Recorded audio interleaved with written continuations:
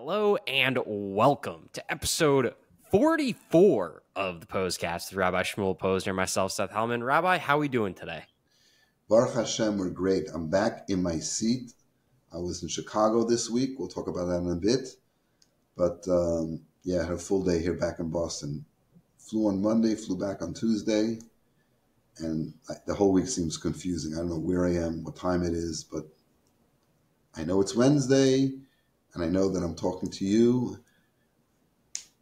44 is, in Chassidus talks about man and mad. Mayim nukvin and mayim duchurin. The feminine water and the masculine water. The feminine water comes from below to above, and then the response is from above to below. That's the masculine water. So this is a great time for blessings to come down for Hashem, especially in the month of Adar. So it should be good for everybody. Man. That's the 44. Okay, now you're going to talk to us about the dinner you went to last week. Yeah, so last Thursday, I went to a Friends of the IDF dinner, and it was fantastic. Lots of people, lots of young people who showed up to support. So, you make a donation, you show up, eat some food, you talk to some people, meet some other Jews. Very, very good time. And they had the most powerful part of it was they shared or had an IDF soldier there. He was a reserve officer or I think still is part of the reserves. But when October 7th happened, he went out to Israel. He decided, spur of the moment, literally just left his house, didn't packed maybe a backpack, and that was it, and hopped on a flight from LAX to Israel and went there and fought for a few months. And, Baruch Hashem, he's safe at the moment, but, his brothers are still fighting. And so it was very, very powerful to see some of the images that he shared and to hear his story of why he was originally in the IDF and why he decided to go back and fight. And his family home in Israel was completely destroyed. There's nothing left. All of his family keepsakes just gone. One second. So his family had a house like in near the. So yeah, he's from Israel originally, born raised in Israel, and then once his time in the IDF was over, he moved to the United States, to California, and started a business. And his family still lived in Israel. He has two brothers in the IDF, and then his parents were still in Israel. And essentially, through the course of the fighting, at some point, a missile hit his family home.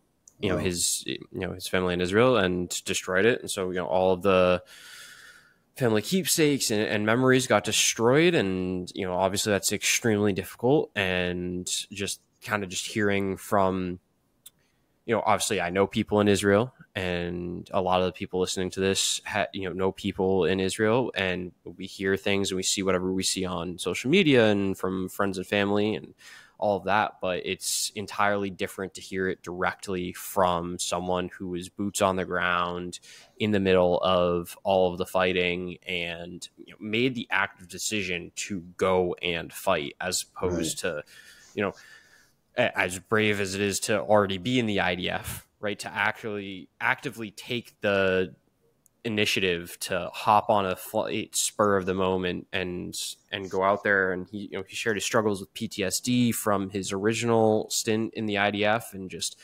the will to power through that, to me, is just outstanding. Yeah, no question about it. Yeah, I think from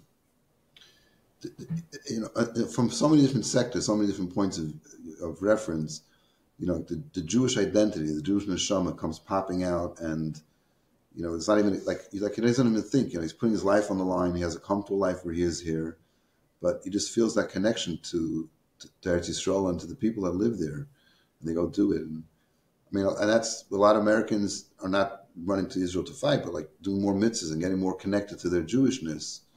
It's a time of great spiritual upheaval in a positive sense. But actually, there's this thing called, what are they? Diplo Act. I don't know. Some guy called me this morning. He's in town with a couple other guys. I know they're doing a program in Brighton, so they're going to come for Shabbat, come Friday night. Also, a couple of guys like all three of them are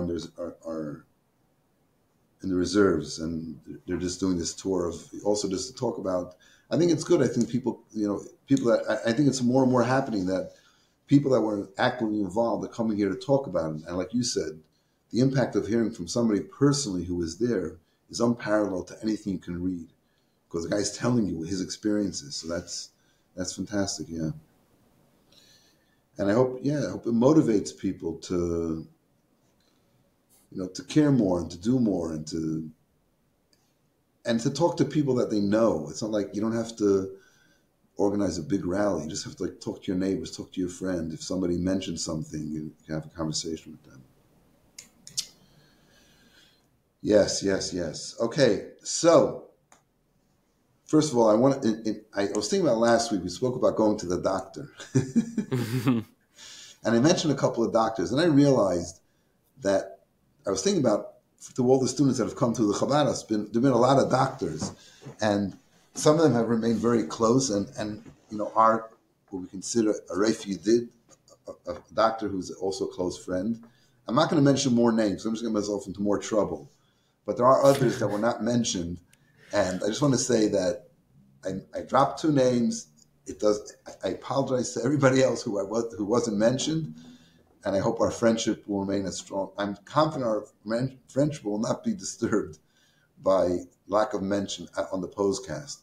And I think that the really good doctors, they have absolutely no time to listen to this, so they have no idea this will never get back to them. But I just wanted to make it clear to there are people who are listening who say, "Oh, he didn't mention da-da-da." It's, let it be. It was meant as an instruction, and they shouldn't take any offense whatsoever. Thank you. Okay. So my trip to Chicago. So first of all, I there are some alum that live in Chicago. So I posted on Facebook, my brother, it was my brother's 70th birthday. So he wanted me to come, me and my two brothers. We went to be there for the Monday night birthday Fabrengen. Okay. So I posted on Facebook, put, his announcement in quotation marks. And I said, my brother, and it talks here about please come my 70th birthday. Figuring that people realize that I am not going to Skokie to celebrate my 70th birthday for a couple of reasons. Number one, it's not the time my birthday was a month ago, 2 months ago, number one. Number two is I'm not turning 70. And number three is, why in heaven's name would I go to Chicago, to Skokie, Illinois, to celebrate my birthday? Nonetheless, a couple of people totally thought that it was my birthday. And I'm going, Mazel Tov. And one guy actually was there. And I said, I'm going to bring some stuff over for the Fabrengen. I'm saying, oh, that's nice. Bring some stuff for the Fabrengen. That's rubbing your eyes. You're looking too tired. So we're looking anyway. So that was funny. But here's the deal. So Hershey, who we had on as a guest, so I know something. I was sitting next to my brother, and he comes right from behind, and I said, "Oh, here he is, the animation." And so my brother says, "Oh, the animator's here." I said, "How do you know about him?" He said, "From the Pos-cast." Aha! He said, without even looking, I know who he is. And then there's another guy, a shliach on campus in University of Illinois. I don't know where it is. It's like 2-hour drive away from where we were. And he said his son goes to yeshiva in Chicago. So he dropped off his son, and then he's driving back. And he said, we started talking about the Pos-cast. I said, look, you have 2 hours. That's four episodes. So I don't know if he's listening, a little shout out to him. So when I travel, because I don't like traveling in general. When I travel, I always like, I need a sign from Hashem that it's the right thing. So we spoke about my trip to LA to the wedding. Met the guy in the plane with the tefillin from Honolulu. So that was a good sign. So on the flight there, like there was no tefillin action happening, and so I'm stepping all the way there. I'll be there for the Fabrengen and then get up the next morning, come back. It's 2 days of traveling and like the whole Maisa. So I'm on the movable sidewalk, Walkway. the walkway, yes. And I'm going, and this other guy he was like running next to it, and he turns to me and he says, "Shalom Aleichem." I said, "Aleichem Shalom." As I said to him, "Are you welcoming me to Boston? Are you a resident here?" He says, "No. I'm actually from Pittsburgh, but I'm here for a shiva call for somebody in Chicago. I used to live in Chicago. I moved 15 years ago to Pittsburgh." I said, "Oh, that's funny. My grandfather actually started out, I think one of the places that he was before he moved to Pittsburgh was in Chicago." I said, "You know, my grandfather is. My grandfather passed away 30-something years ago." Of course, when I do this, I'll get one of my brothers or my sister will say, "Actually, it was 29 years ago," or something like that. So he says, "Yeah, I think there's a building named after him." I'm like, "Oh, man." That's the best you can do. That's what you know about him. I don't think about it. Yeah, it's been 30 years. Why would you know him? So I said, okay, that was my sign. It wasn't a very powerful sign because he's going for a shiva call, so it wasn't. But it was a connection with another Jew, and I said, okay, this is good. This is good. So when are we having your brother on the Pos-cast? When is that happening? Oh, so let me tell you about which brother. The one that listens to the Pos-cast. Do they? Oh, that one. Well, so that one who mentioned it he lives in Crown Heights, but he's a shechit. He's chef. Oh, so actually, even better. All right. Calm down. But here, let me tell you the deal with it. When I'm back home from Detroit, we need to take a trip, and we need to have some sort of a lesson from your brother. In shechita? Yeah. Aren't you certified, or didn't you used to be certified? How does that work? Do you keep your certification after you stop doing it? You have to shech at least 3 cows every year. So do you run to Crown Heights, check a couple of cows, and then run home? So here's the deal: the summer, Chani and I got married in Elul, right? That's after the summer. Okay. And so that summer, I spent in Pittsburgh with my cousin. See, the thing with this, my grandparents lived in Pittsburgh. And so my aunt, when she got married, she lived in Pittsburgh too, and she was helping them run the school. And my uncle was a shechit, okay? And he passed away relatively young. And so there is a thing called a chazaka. Chazaka means it's established and you have a claim to it. There's some kind of concept like that in shechita also. If you're a shechit, it passes on to your son. But he had one son. He has one son who lives in Connecticut, Stamford, and he's shliach there. And a younger son who was actually a group that the Rebbe had sent to Eretz Yisrael. There was three different groups that the Rebbe sent, like 3 groups of 10 at different times, to be shluchim in Eretz Yisrael. And basically the idea was that they were actually staying in Eretz Yisrael, they were settled there, and some of them became leaders of cities and like all very prominent positions, most of them. So that's what his destiny was. He was in Eretz Yisrael, and I'm not sure at that point if he was married. I don't remember exactly. And then my grandfather and then or my aunt separately went by the Rebbe.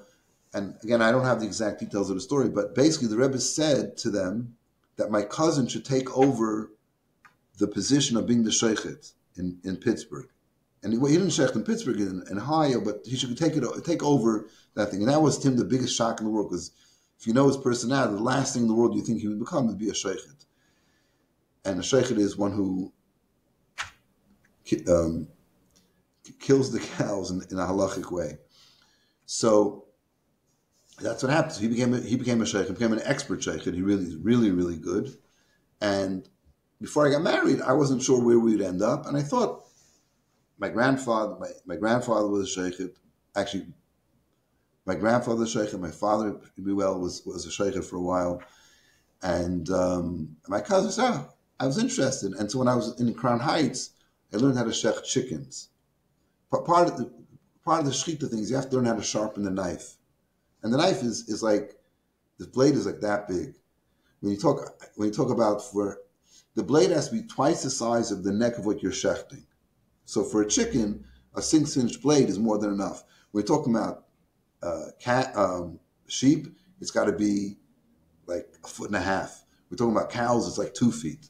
Now, that's one thing. The requirement is to be that size. But what the challenge is you have to sharpen the knife.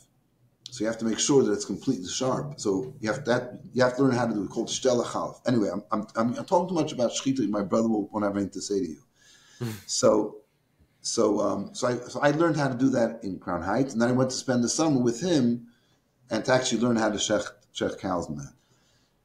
So the two parts of it is you have to be able to shech 3 cows or 3 chickens in front of an expert shechit, and you also have to get reviewed on the laws. And so that second part, again, ruined the laws. I never did. Because it ended up, my life was not going to bring me to the kosher slaughterhouse, but to bring me to Boston. So I never ended up doing this. I know about it, and I learned how to do it, but I didn't actually get certified. Anyway, we got off subject.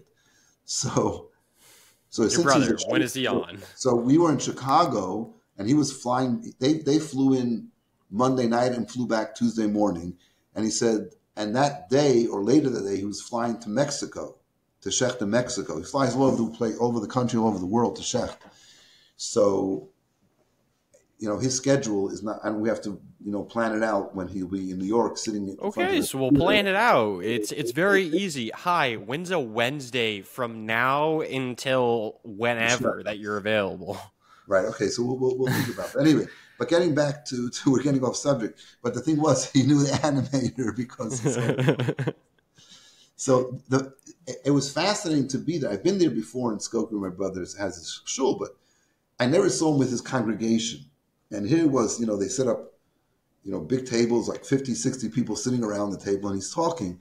And me and my 2 brothers are sitting, like, he was like in the middle of the table, and we were on the side.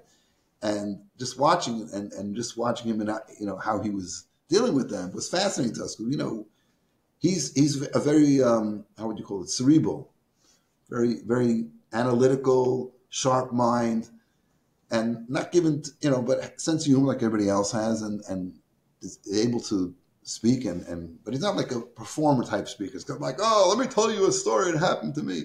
That's not him at all. So even though people confuse me with him, because it seems that we look alike. Now, and the funny thing was, some guy in Chicago just said to me, who's older, you or him? And I'm like, I'm going to punch the guy. Like, what do you mean? Like, in my mind, I'm the youngest of four brothers. And we have an older sister, older than all of us, and 2 younger sisters. So to me, I'm like the younger brother. Even to suggest somehow I was older than my oldest brother was like just bizarro. We need a Posner month. And we'll get everyone on, or month and a half, really, right? We'll get everyone on in a row. Line them up. We'll see if that happens. But anyway, I'm gonna send you a picture. I should have done this before, but we're totally discombobulated here. But anyway, let me just. So we were like watching him and listening to him, and it was fascinating. It was really beautiful to hear him talking and Fabring with his people. It was great. Are you emailing this to me, or are you texting this to me? No, I'm. How should I do it? Either WhatsApp or email is going to be the fastest. WhatsApp or email. Okay, let's see.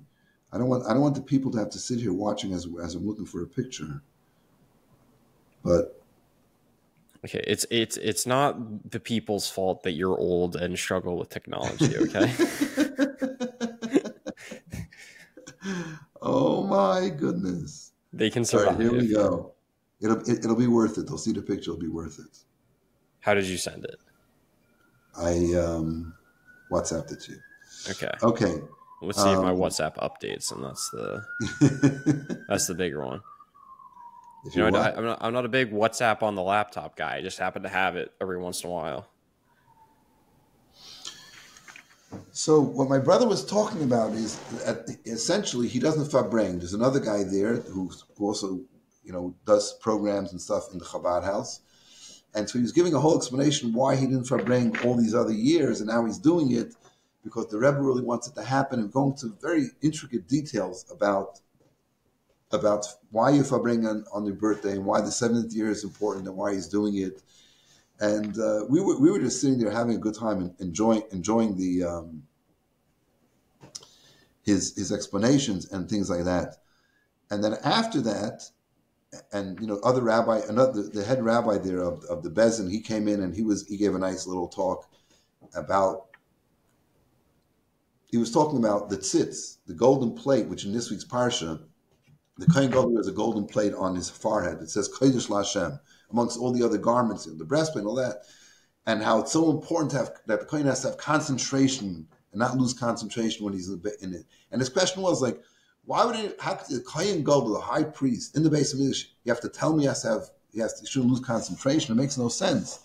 And he's saying just the opposite. Sometimes people get into a position of leadership and because they're in that position, it goes to their head a little bit and they lose their concentration. And that's why the Torah specifically had to say you have to have concentration. He goes on to praise my brother that even though he's involved and he's a leader and all that, he doesn't lose his concentration and he's focused on doing the best job that he can. Anyway, that was something he was talking about. That was kind of cute. And people were coming and going, and it was really nice. It was really a beautiful setting. And then afterwards, it broke out into a more informal. So where are you in this photo? I'm very confused. I see two of the same people on the left side. No, so this is my brother. The one on the right is my brother. It's his home that we're having dinner at, and he turned 70. And next to him is my brother Uri, who lives in Crown Heights, and next to him my brother Chezi, who also lives in Crown Heights. He's the shechita, and then there I am, nice and calm, and so that was that. Then, hold on one second. Then it broke down into a more informal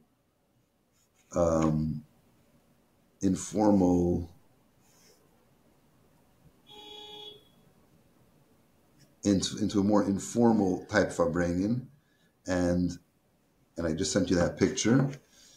And interestingly, people think, oh my, well, probably it was drinking. Like, no, it was a very low alcohol imbibing environment, which was a really beautiful thing, because his congregation, it's a community it's a lot of older people, and I was watching them as much as watching him, that they were listening with such rapt attention, and it was very, very important to see, like, when you're talking content, and it's important content, and you have a reputation, people will listen to you with respect. You don't have to demand it. In fact, when he would start speaking, no one like quiet everybody down. Just like people just realized that he's talking. Everybody started, quiet it down, which I thought was a beautiful thing, that there was a sense of basic derech eretz and respect. That when somebody's speaking, you don't have to bang on the table and ask people to be quiet. And so that was a beautiful thing. And here we are, later on in the evening. You see the bottle over there on the right side? It's almost full. Now this one's full, but this one's pretty much empty. Yeah. Because we had a little chaim. And by the way, the animator's right there on the left side. That's Hershey. He lives in Chicago. And there again, you see, actually, it's funny because the position of sitting is exactly the same as in the other picture. It is, yeah. It just happened. It quote unquote just happened that way. Can I also just say, all of you have the same beard shape going. You all have the like two things, that split out this way. Okay. Thank you for that insight. And the thing is, this is probably one of the few times I was actually listening, because I wasn't doing a lot of talking. You just went on a whole spiel talking about this is the second part. This is the informal part. So, okay, so now here's one of the highlights that I knew I had to share this with you. So I'm giving over all my Rebbe stories. That's, what do you do at a farbrengen? You do Rebbe stories. So I'm telling you different things. And then I mentioned the cottage cheese. somehow it came, and somebody said, "What? Tell me what happened." I said, "No. For that, you have to listen to the Pos-cast." And so then I said it, ultimate marketer over there. and so then I mentioned bring Kaddish for the Rebbe, and so my brother Uri sitting there said like, "Oh," and I used to bring. He said, somebody said to me, "Do you ever bring the Rebbe the thermos?" I said, "What are you talking about?" So I never knew about this. The Rebbe would get from the Rebbitzin would send from their house on President Street would send the thermos with tea and milk. So the secretary would sometimes, I guess they would call from the house, and he would find a bacher and ask him if he can go to the house and bring the thermos back. So what happened? So the Rebbe at the front house, the front door of the Rebbe's house, there was a front door, and then there was another door, I guess, a little bit further in. So you leave the thermos in between the two doors. So the outer door was left open, and the inner door was locked. So you would pick up the thermos in between the two doors. So my brother says, like, yeah, I brought the Rebbe his thermos a number of times, and then my sister in Israel, my oldest sister in Israel, she says, because I wrote a little report for my sisters who weren't there because the men only Fabrengen. I wrote a little thing about, some of the things that happened. And she says, oh, by the way, Shimon, who's her husband, my brother-in-law, he also, was one of the thermos deliverers. Then my brother, whose birthday was, he pipes in and says, thank you for coming, blah, blah, blah. Then he says, and also, I brought the thermos a couple times. He said it was You're getting one-upped by everyone here. Yeah, I was like, what the heck? How come I never brought the thermos?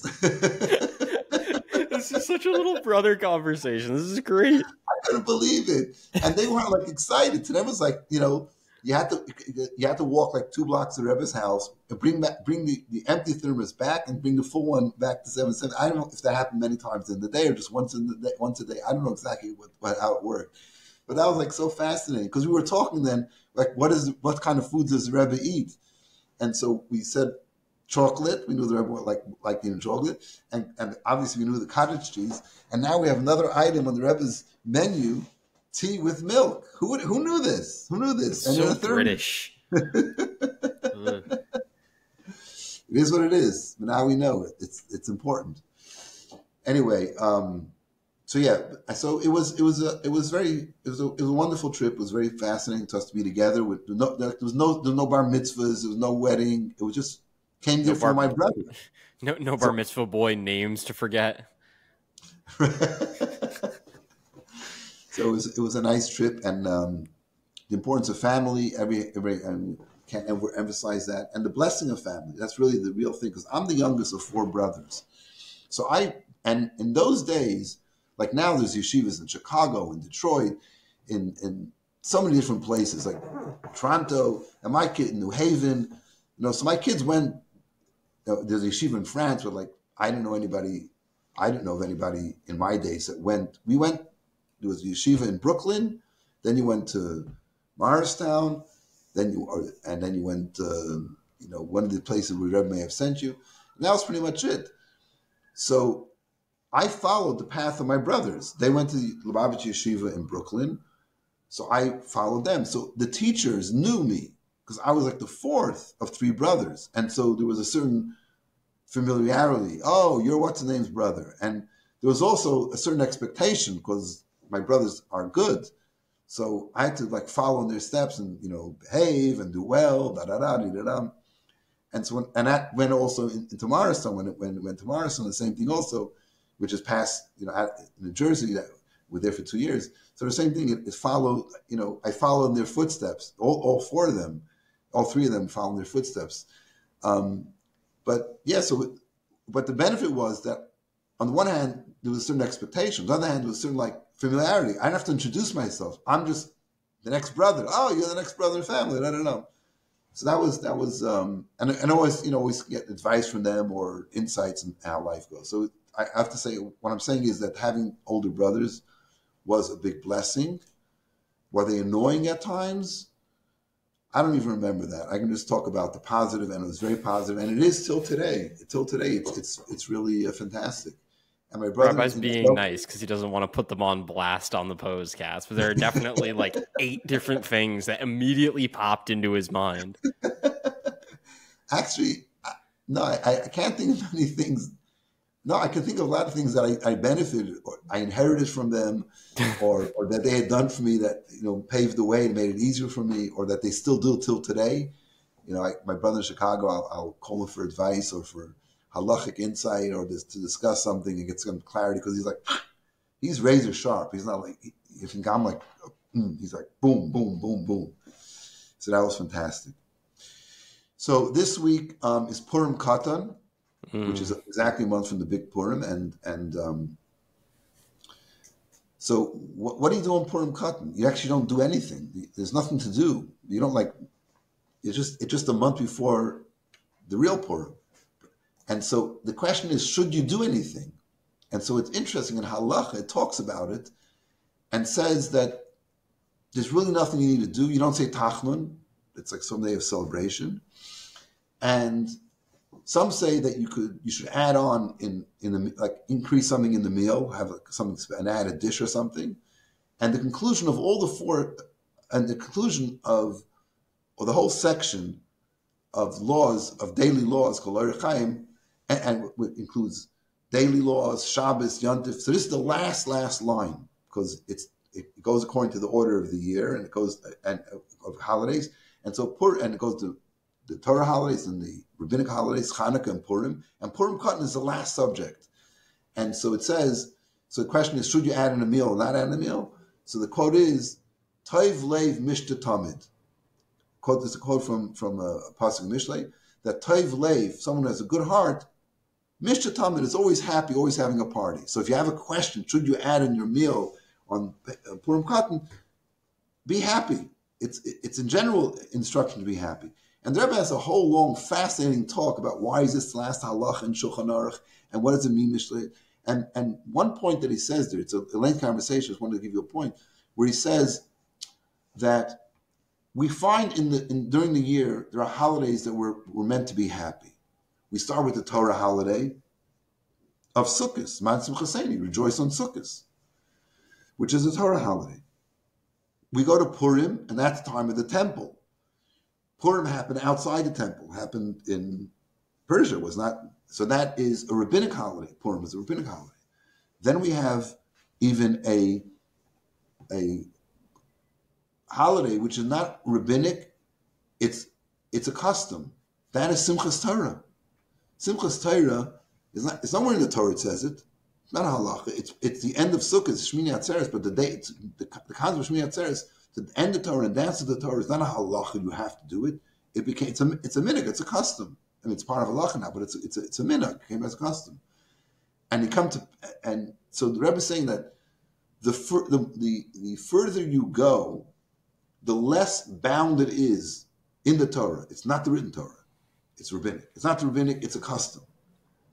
It's not even a custom. It's just in the general concept of being happy. Means the more it's coming from the person themselves, right? So if the Torah tells us to be happy, we've got to be happy. When we feel happy as Jews, that's coming from within us. So Hashem says, be happy on Sukkot. Be happy on Sukkot. To say, you know, you have to be happy. Eat matzah on Pesach, be happy on Sukkot. When the Torah doesn't tell you to do it and you are happy, you know, it's like always, when somebody tells you in a relationship, when someone tells you to do something, you do it, okay, you're a good partner in the relationship. When you do something that you know make the other person happy, don't ask for it, then you're like an excellent partner, like a husband and wife. If the wife asks you to do something, you do it, like, okay, you're a good husband. But if you know there's something that she likes and you do it without her asking, it's even better, right? Obviously, it's more important factually. If she asks you to do something, you do it, you know, ask you, why don't you do it? Right? And you say, well, I do things you don't ask me to do. Like, that doesn't work. So the importance of the Torah holiday is obviously in as far as obedience goes, it's more important. As far as expressing true connection, true love, and true joy, the less it's commanded, the more it is, right? If somebody say, if a husband always does what his wife asks him. He says, you see how much I love you? Always do what you ask me to do. That's not love. That's the one I ask you to do, right? So when you do things I don't ask you, that shows you really care about me. But if you do things that I don't ask you because you care, but the things I ask you don't do, that's completely out of whack. Makes no sense. It's like the icing on the cake. What's the concept of icing on the cake? So we ever say, oh, the icing on the cake is the best. But if you get the icing without the cake, it doesn't work. So that's the same idea. So I let it go. Purim cotton is like, it comes at the end of everything. It's a true joy that you're not commanded at all. It's not a Torah, it's not a rabbinic, it's not a custom. It's just true joy being one with Hashem. And that's the concept of Purim cotton.